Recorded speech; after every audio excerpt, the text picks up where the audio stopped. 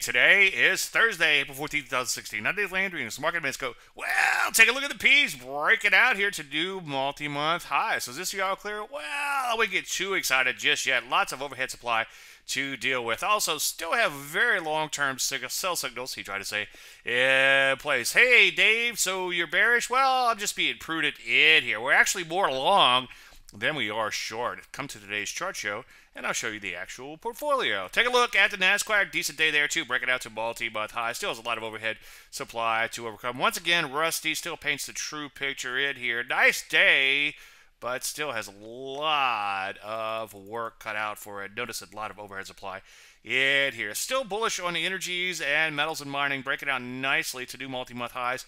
And those areas look like a major bottom remains in place. So continue to look for opportunities there. As far as everything else, just sit tight for a little while, see if we can get a little follow through. I'm going to flash all this out in a lot more detail later today in the short show. Hope to see you there. Any questions? Usual, Dave at DaveLandry.com. I'm Dave Landry, and you started Market Minute.